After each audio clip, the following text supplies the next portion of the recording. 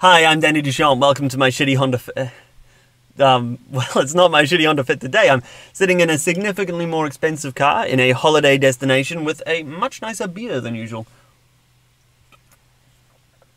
Yay, capitalism. Oh, speaking of which, I have a question for all critics of capitalism. Well, it's not so much a question as it is a story. I want to go through a series of events, and any commies listening at home, let me know the exact second I become an evil capitalist oppressor. Okay? Okay. Settle down, lads. It's story time. I am a settler in new lands, and whilst walking through the woods, I come across a log. I bring it back to my cabin, and I decide I'll use it as a table. It's a little rustic, but it's not without its charm. But then I think of my friend Dave. He's a fellow settler, and he was also looking for a table, and I also know he has some iron that I really need. So I go to him and ask if he'd like to trade the log table I just found for a little iron.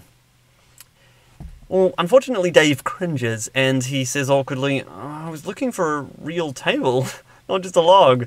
Sorry. So I go to my other friend, Erin, and she's quite the woodworker. I offer to give her half of the iron from the sale if she works it into a real table. She agrees, and she does the work. Dave is happy with his table, so he gets what he wants. Erin and I are happy with our respective shares of the iron, so we both get what we want. Everyone's happy. In fact, given how well this process went, Erin and I make this offer to all the other settlers. I'll go collect the logs if she works them into tables, and we'll split the proceeds.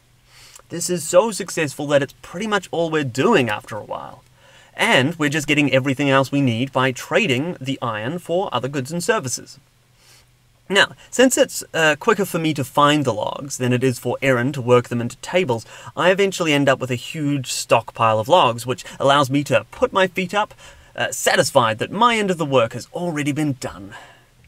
So, at which point are you allowed to steal from me? By answering that question, the various critics of capitalism will be split into their relative awfulness.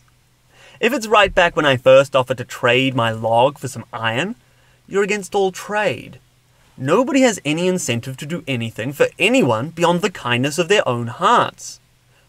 No, I'm not saying nobody ever does anything out of the kindness of their hearts, but they don't do that all the time. Sometimes people are self-interested, and all your society ensures is that people's self-interest can never be directed into mutually beneficial arrangements with others. Enjoy the resulting poverty. Well, maybe some of you were okay with that first attempt at a trade. Maybe some of you made it to the part where I asked Erin to work that log into a table for me. You might say that if I don't know how to work the wood, I shouldn't get any of the money from the trade.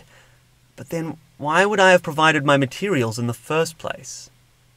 You are against all cooperation for the purposes of trade.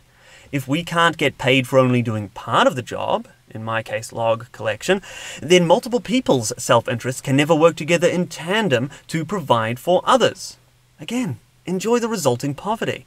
Now, perhaps a scant few of you made it to the part where Erin and I were making trades with all of the other settlers without calling me a capitalist pig. You might say that because at that point we're only making the tables in order to sell them, we're being exploitative. Well, then you're against specialization. Erin and I worked together on that project whilst trading with others because we can do our jobs more efficiently if we just focus on the one job each. And everyone else can do their jobs more efficiently if they focus on just their one job. What you're proposing will mean that nobody's self-interest will ever lead them to self-organize and specialize in order to maximize efficiency. Enjoy the resulting poverty. Or perhaps you got off the train once I'd stacked up a whole bunch of logs and put my feet up. You might say that I, at that point, only owned those logs for use in the market system, so I should have my property stripped from me. Well, then you are against the very act of working efficiently. Nobody will work too efficiently for fear that the product of their work will be stripped from them if they do. Once again, enjoy that resulting poverty. And finally, perhaps a couple of critics of capitalism made it all the way to the end, and if that's you, what the hell criticism do you have of capitalism? I just described someone getting rich by trading with people for their goods and hiring people to help them, and even accruing assets in order to profit from them. What's left? Oh, I really want an answer to this one, by the way. If you didn't answer during answer time, still give your answer below, please. This wasn't meant to be rhetorical.